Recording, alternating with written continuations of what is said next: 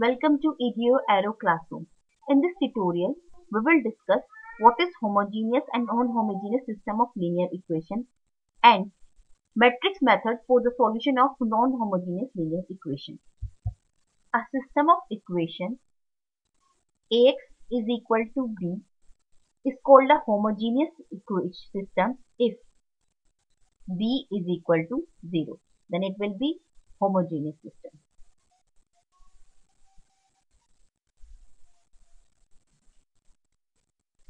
Otherwise, the system is known as if b is not equal to 0, then it is non-homogeneous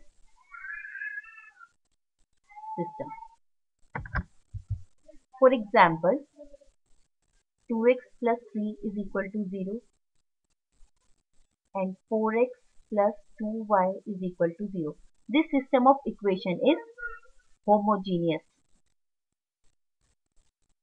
system because here the value of b is 0. Now 2x plus 3, now consider another example. 2x is equal to 5, 4x is equal plus 4y is equal to 7. This system of equation is non-homogeneous because here b has a finite value, that is b is not equivalent to 0. Matrix method for non-homogeneous system. Matrix method for non-homogeneous system involves number of steps while solving a system of linear equation. First step is express the system of equation in the matrix form, that is Ax is equal to b. Then second step is find determinant of A.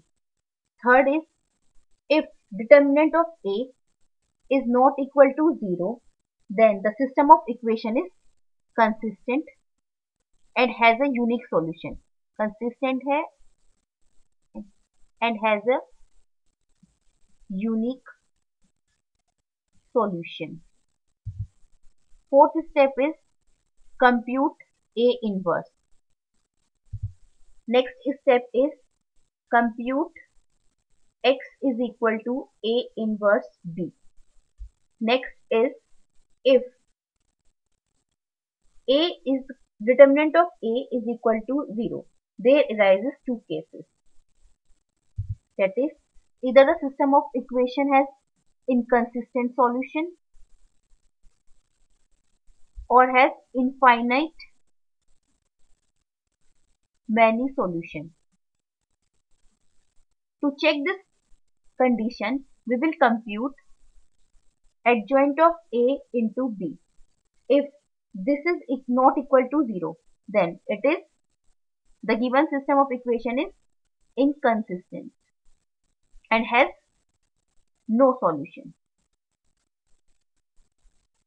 And if adjoint of A into B is equal to 0, then the given system of equation has infinite many solutions.